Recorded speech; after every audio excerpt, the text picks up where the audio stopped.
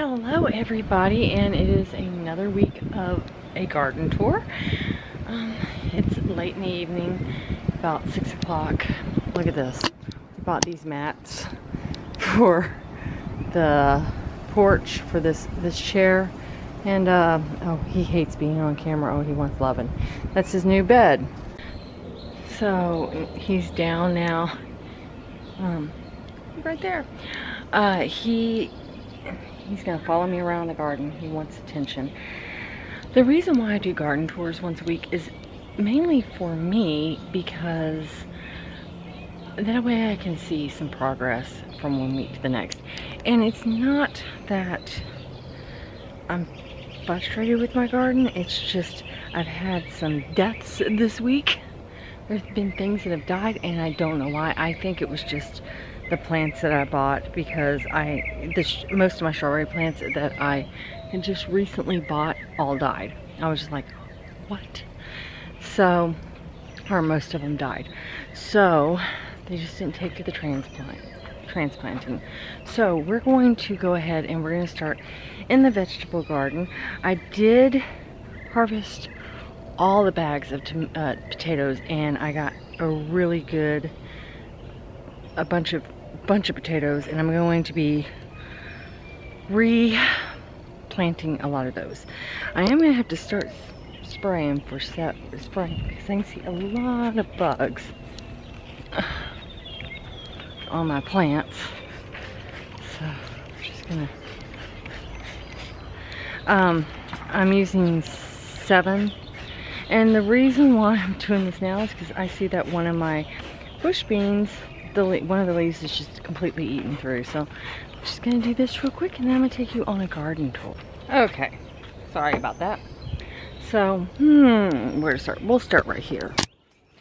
So these are my German green tomatoes. Now they may not get any bigger. I don't know if I'm gonna have any. I think I planted them a little too late. You never know, but they're doing pretty good. The snapdragon is still growing. This bed. These beans are doing good. This is what I had to spray down. These beans are doing great. As you can see, I have more of my marigolds going. That's a carrot. I think I'm only have 1 carrot all year. But you know what? This is my first year doing this, so I will take every wind that I can get. I'm learning is the big thing. This is supposed to be a chamomile. I'm not sure if it is or not. We're just letting it grow though. I think it is. Then all of my tomatoes, they actually have little flowers on them. Now what I found with my tomatoes, with them curling, they don't have any bugs on them, like any caterpillars or anything. It's the older leaves trying to protect itself from the sun. So I'm going to get my screen that I have that I placed over all of my beds when my cat was digging in it, that would, you know, stop him from digging in it, and I'm going to actually drape it over this, and it's going to protect it a little bit from the sun. Now on one of my groups, somebody stated that, oh, it's gotten hot, we're not going to get any more tomatoes. And I talked to my dad about it, because I was like, my granddad had 2 acres of a full-on vegetable farms. And I'm like, he was growing tomatoes all the way up until August or September, and it was 100 degrees out and sunny. And he's like, yeah, he goes, just drape something over it to keep it from getting direct sun. He goes, he didn't have to do that, but you know, you might want to do that the first couple of years of your gardening. But yes, he said, even though it's hot, you can still produce tomatoes. So I'm going off of my life experience with my grandfather, and so, because he had tomatoes all the way up until August, or even September, October. We had them all the time. These are my beans, and this bean has actually taken off. It's gotten big. I think the blood mill is actually starting to work on some of this. There is a lot of my beds with this potting mix that was supposed to be great for raised beds, got great reviews. Obviously this year's bags had a lot of less nitrogen in them, so I've been having to fertilize and bring stuff up. And so I've had also with the amount of rain that we've had, and the fact that it stayed so cool for so long. Our Texas A&M ag people are saying, yeah, the crops are going to be a little bit smaller.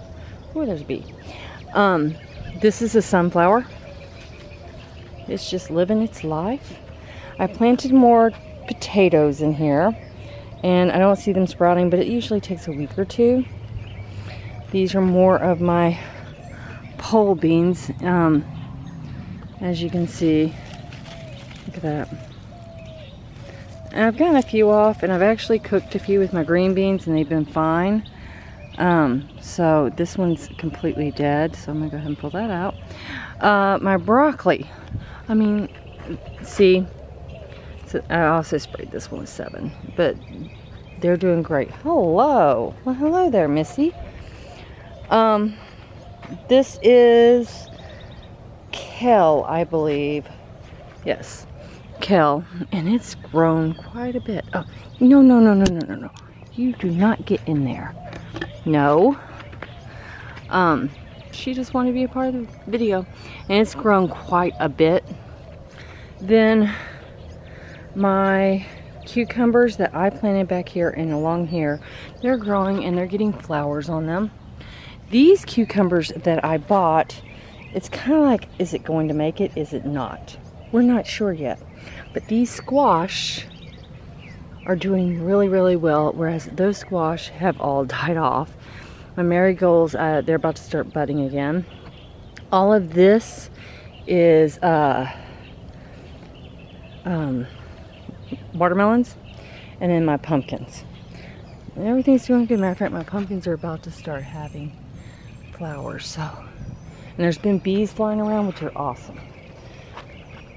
Bee balm is doing great. Now, this is something that I bought, flowers I bought last weekend, and it was from the Master Gardeners. These flowers are doing good.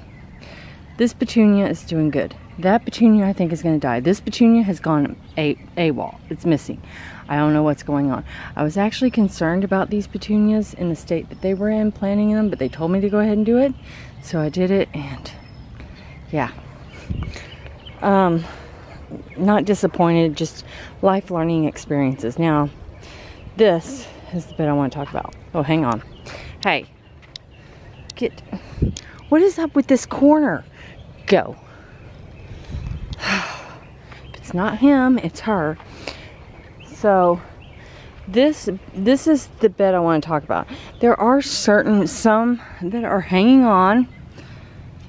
I've pulled some up. I've left that one and that one to show you, but see, as you can see, they just died. I kept them watered, everything was fine. They just died. That's actually a carrot. We might have 2 carrots, one for James and one for me. Hey, that's a win.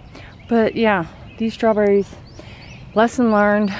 I'm not gonna buy strawberries from Ace Hardware or those particular types of strawberries. They just didn't take. This is the zucchini, though, that I bought, and if you notice, they're doing really good. But look at that, they're about to start blooming buds. It's exciting. What are you doing, Mama? They're about to start playing, and I'm praying that it is not a vegetable garden. Oh,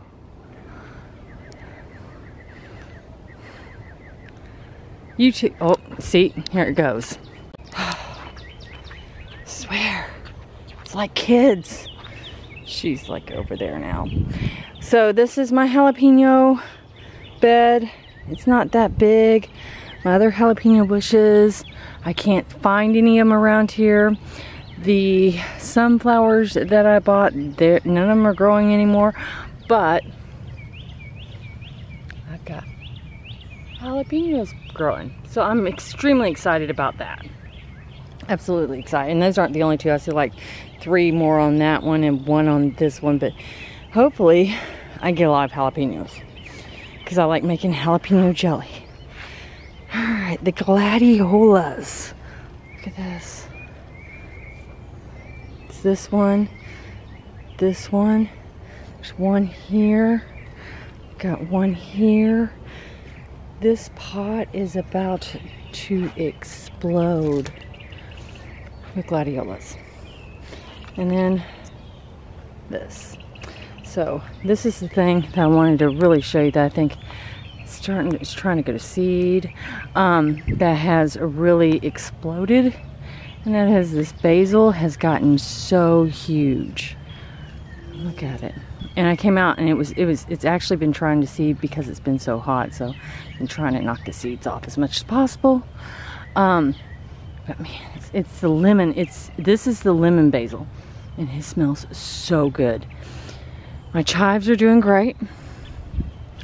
My rosemary's doing great. My Genevieve basil is still little and still growing. This is the other serious death that I had that I don't know why. Yeah. And this is the oregano that I bought and planted, and it's just not making it. I've had problems in this area, and I don't think the cats have been using it anymore, like using the bathroom or anything, and I cleaned it up, but you never know, they may be, and that's what's killing it all. Alright, now, I came out yesterday to this. My mint, it all died, but I had new growth, so I went ahead and cut it back for the new growth. And then my strawberries, I've actually got strawberries going. I'm excited about that. Over here, these garlics I'm probably going to be doing either this weekend or later on that next week. Those are the zinnias that I planted, zinnia seeds that I planted for my mom and dad. And I'm looking to see if they've germinated. I need to set them out in the sun because they haven't germinated yet, and they should have. Alright. So I have been deadheading my cosmos. It says, you know, you can do it, you don't have to, but I have been deadheading, trying to get more cosmos to produce. And as my beautiful snapdragons start to die off, they'll wilt up, the whole plant will wilt up. I go ahead and pull it out, but I've got these, and then you see the white ones over there, and white and yellow, absolutely gorgeous. Remember, I planted snapdragons along this area and that area. They have not germinated yet, which is fine. It's not supposed to be for like another week. My roses, rose bush, I had a bunch of them pop up this week and they've already died off. I've deadheaded them, but they're doing good. I mean, look at that. It's about time that I'm gonna start winding it through this fence. We have some beautiful zinnias.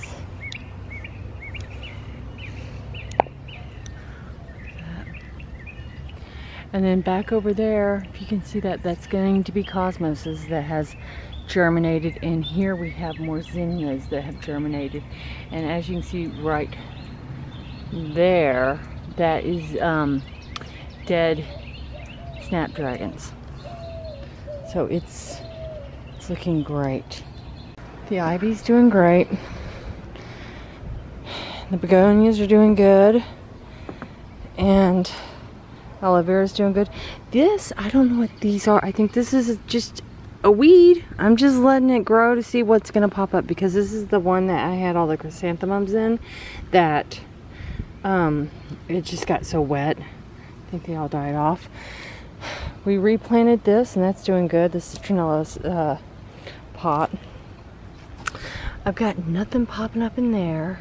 And I had some stuff popping up in there until we had the great rainstorm a few weeks ago, and now nothing's going on. And then I planted zinnias in here, and as you can see, they are popping up all over the place. It looks good. There was nothing in here yesterday, actually. So over here, this hosta's doing good. See that leaf right there? That was part of a calendulum. Calendulum, I think, was popping up. And James, when he was fixing the things, he stepped right on it. So I don't know if it's going to regrow or not, or what's going on with it. These guys, I really need to actually cut this stuff off. I'm gonna do that. I've got like wasp and everything else. But there is buds coming where it's about to start budding again. So, there he is. I haven't watered my garden yet. Look at this. This just started. Zinnias, and look at all the calla lilies. Oh my goodness. I've been coming out and cutting the ones that are going to the ground, which means I gotta cut some more. Raspberry plant doing good. Cosmos. I'm gonna cut this long branch off this weekend. Found that you could do it. Blackberry bush is doing good. So as I said, that is my garden tour. It's kind of spliced up over 2 days. I filmed one yesterday, and then I didn't like some of the filming I did, and I completely forgot about one bed. So if you enjoyed this video, give me a thumbs up, and I'll see you soon.